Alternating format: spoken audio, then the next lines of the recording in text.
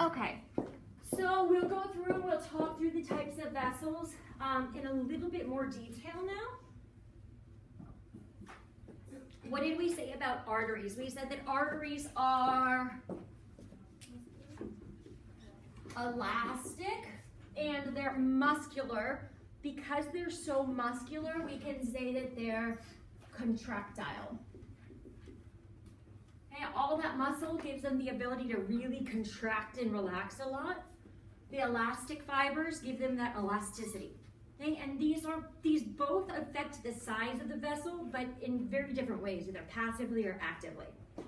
So the elasticity is important because it allows the arteries to stretch and constrict passively, right? They don't have to use ATP, they don't use energy, or this isn't like an intentional thing. They expand and constrict passively due to changes in blood pressure. And this is super important when you look at where the arteries are. When we look at the heart, what type of vessels carry blood away from the heart? Arteries go away. Where does all of the force come from that's going to generate this blood pressure? The ventricle, the heart, right? All of that force and pressure comes from the heart. So the heart contracts, right? The ventricles generate all this pressure and they cram a bunch of blood into this vessel under really high pressure. So this vessel has to deal with super high pressures. As the blood flows through the system, it loses that pressure, right? It loses some steam. It's like if I kick a ball really hard right here, it's going to come out super fast right now, and it's going to lose steam as it goes, right? And by the time it gets to the other side of the parking lot, there's not much left. That's how the blood flow is. So these arteries, these vessels that are closest to the heart, have to be able to withstand large pressure changes. So when the heart contracts and we cram all that blood into them really fast, they have to be able to stretch passively. Right? And then when there's not so much pressure, they shrink back down. So every time the heart beats, these vessels do this number. Okay, they stretch and then they relax again. Stretch and then they relax back down. Passively, just because of the pressure changes.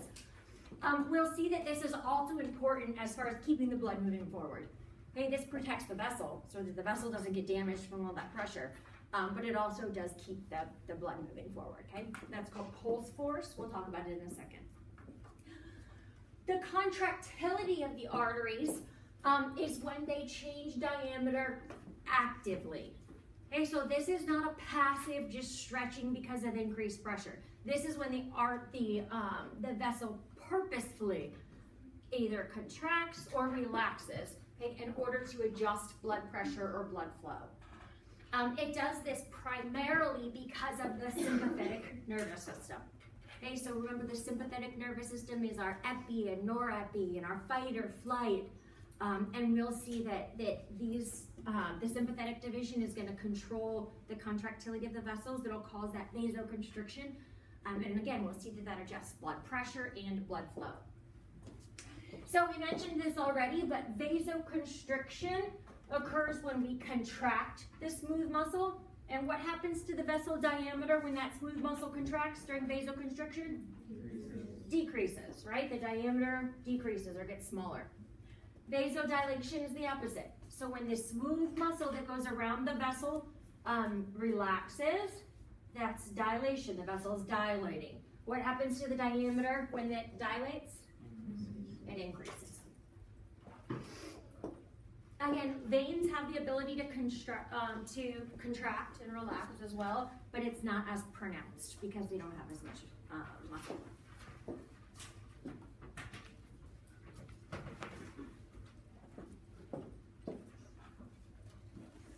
So, all arteries are not equal. Okay, all arteries are not the same. We have different types of arteries, and the arteries kind of change as we leave the heart and as we progress out into the periphery.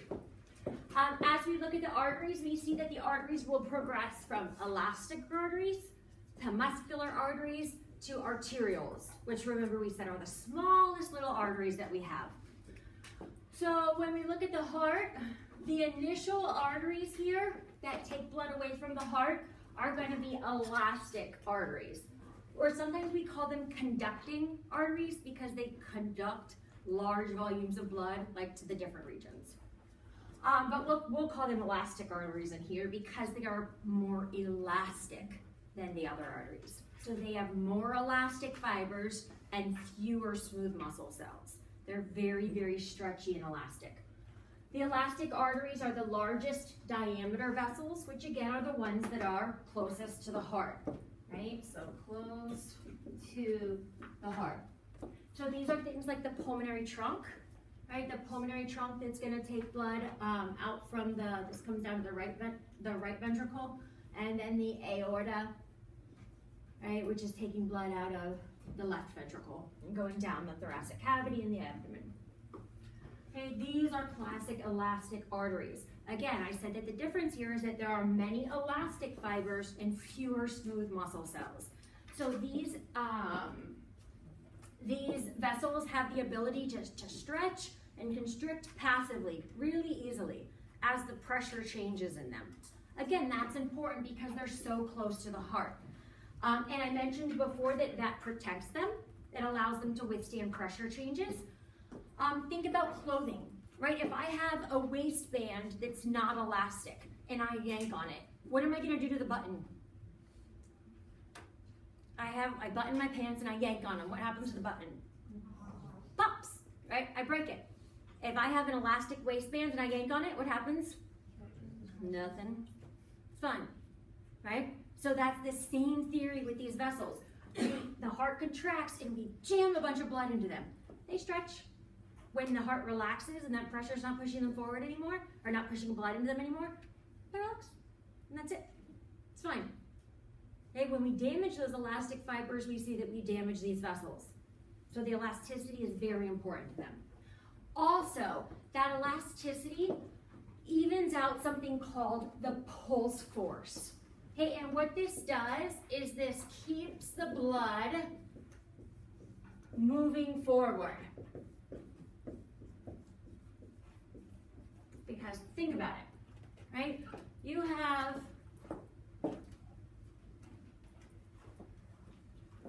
You've got your heart here, right? And you've got these big vessels that are bringing blood out to the body. The heart contracts, right? And the blood gets pushed out here into this vessel. Then the heart relaxes. Do you think your blood does this? Flow, stop. Flow, stop. Flow, stop. Does your heart do that, or does your blood do that through your vessels? No. Do you see them get bigger and then smaller, bigger and smaller, big? No, your blood flows constantly, right? It's a nice, smooth flow. The reason for that is because of the elasticity of these vessels. When your heart contracts, that pushes a bunch of blood forward and they get bigger, right? They stretch. So they're like, say, out here. The blood's moving forward because the heart contracted. Then when the heart relaxes and there's not all that pressure, these snap back to their original position. As they snap in, they push the blood forward. So there's always something pushing the blood forward. Does that make sense? Yeah? Okay, so we say that evens out the pulse force. The heart is pushing during one part, during systole, and then as the vessel recoils, that pushes the blood forward. There's always something keeping it moving.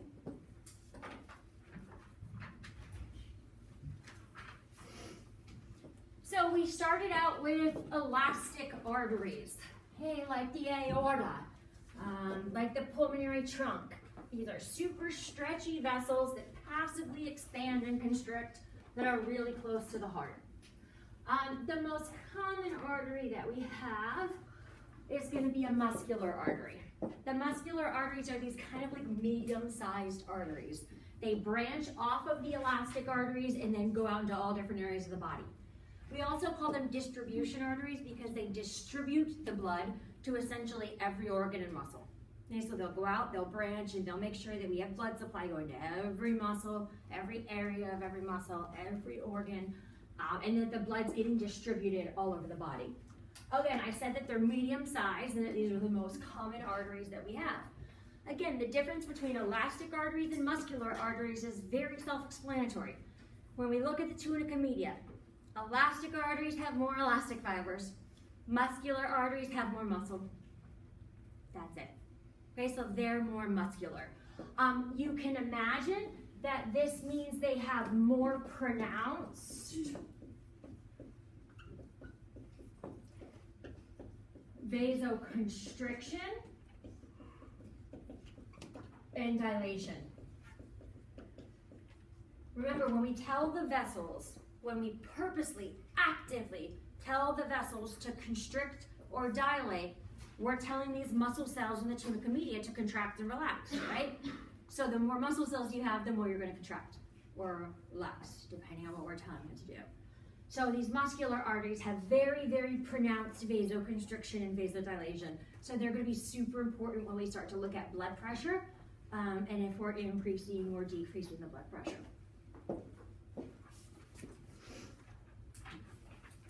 So arteries carry blood where? Away from the heart. The first arteries we get to are called what? Elastic arteries. They even out the what? Pulse force. What's an example of an elastic artery? The pulmonary trunk, the aorta. What comes after the elastic arteries? Muscular arteries. They have more what? Muscle. So they do what? Constrict and dilate. After the muscular arteries, we get to our smallest arteries that are called what? Arterioles. Okay, arterioles, again, are the smallest arteries. They have little or no tunica externa, so they've lost that outer membrane, or that outer layer. And the tunica media is sparse. Okay, the tunica media can have like a couple concentric layers of muscle, or it might be patchy. You might see a little area here and then like nothing, a little area here and then nothing. Okay, so they're getting very, very thin as we progress down towards the capillaries. We're losing these outer layers and we're starting to get down towards just a tunica intima. Arterial diameter can change according to the sympathetic nervous system, okay, just like the rest of the arteries, right? Epinephrine and norepinephrine can tell the arterioles to constrict and to dilate, but they're also controlled locally, okay, and this is different. They can change, the diameter can change according to local conditions. And this drastically affects the resistance of the vessel, so it's really important for controlling blood flow, like where in the tissue the blood is actually going to go. So for example, like say I have, here's my arteriole. This way, I've got an arteriole going this way, and so I've got tissue, right? All these cells and all this tissue over here and over here. So these cells that are present here in this tissue can control this arteriole. Local control. We don't need the brain, we don't need an endocrine organ to release hormones. It's controlled locally. So for example, if this area here had low oxygen, it needs more oxygen. So it can release little like local hormones, local vasodilators, and they can tell this arteriole to dilate. If this arteriole dilates, what does that mean? It gets bigger or smaller? Bigger, right? So now it's this big. If it's bigger, there's less resistance, right? It's easier for that blood to flow, so we have an increased blood flow to bring more oxygen to the area. The opposite's also true. Right? If this vessel were to constrict or get smaller, there would be more resistance, right? It would be harder for the blood to flow, and we would decrease blood flow. The point here is that these arterioles are controlled locally. Okay? There's local control for them. That's special. That's different than the larger arteries. We call these arterioles resistance vessels. Later on, we'll see that diameter has a huge impact on resistance, right, to control blood flow. So as we change the diameter of these vessels really frequently with this local control, we change the resistance really frequently. So we call them resistance vessels. Again, they're super, super important in regulating blood flow. So the muscular arteries were really important in regulating blood pressure. The arterioles are really important in regulating blood flow, where the blood actually goes.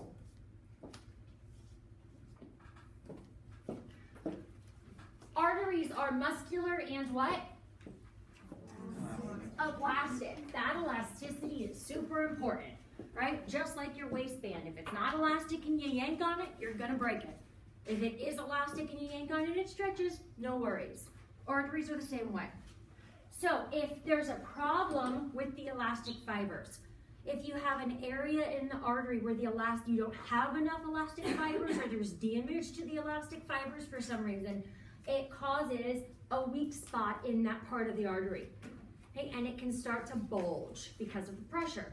Right? It doesn't stretch there anymore, so the pressure starts to push the wall out and you get a little bulge. That can burst or rupture, like you've heard of like an aneurysm.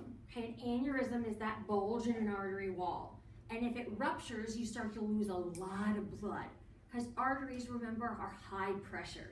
They're carrying blood away from the heart under high pressure. So if you break one of them, you're pushing the blood out really, really rapidly. The most dangerous places to get an aneurysm would be obviously the aorta or in the brain. If we get it in the aorta, why would that be a problem if we rupture an aneurysm in the aorta? You're not bringing blood anywhere, right? The aorta leads to everywhere else. So if it ruptures, you're not adequately delivering blood anywhere. Why else would the aorta be a big problem?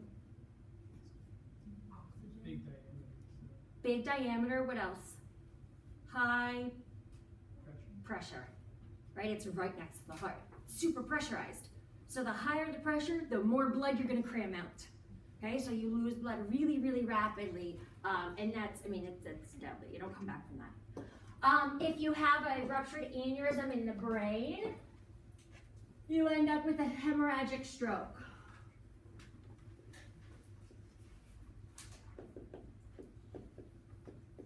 All right, I think we talked about that in neuro. Like if you have vessels that are bringing blood to this section of the brain, if I rupture an aneurysm here, now this blood is leaking out, right? It's not getting delivered over here anymore. So this area of the brain is being deprived of oxygen. It's being deprived of blood flow. So that's a stroke. It's hemorrhagic because we had a hemorrhage that caused it. There's a bleed that caused it. What kind of stroke is it when it's caused by a clot?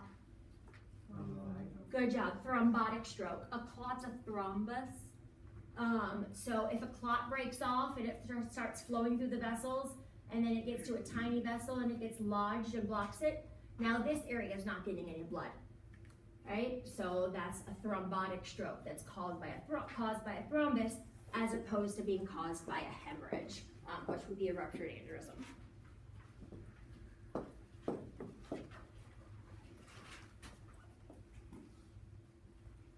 Incredibly important to tell the difference between the two, right? I don't know if we talked about this when we talked about blood clotting. Did we talk about this? Yeah? Okay.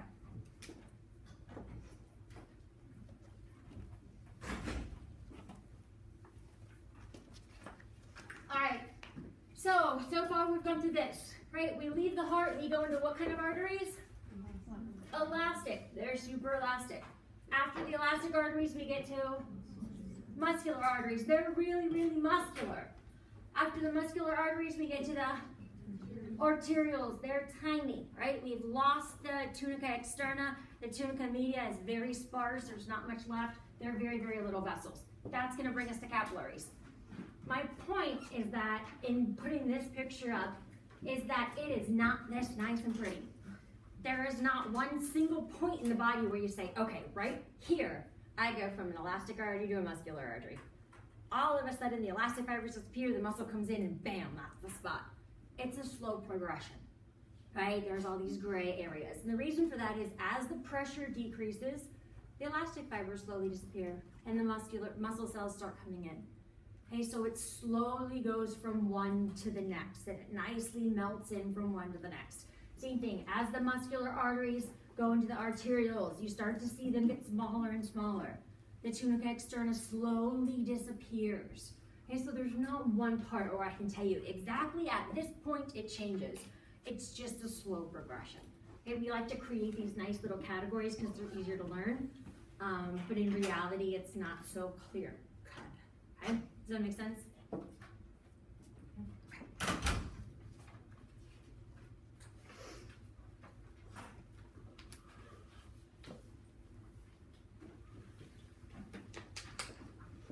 Okay, so that's it for arteries.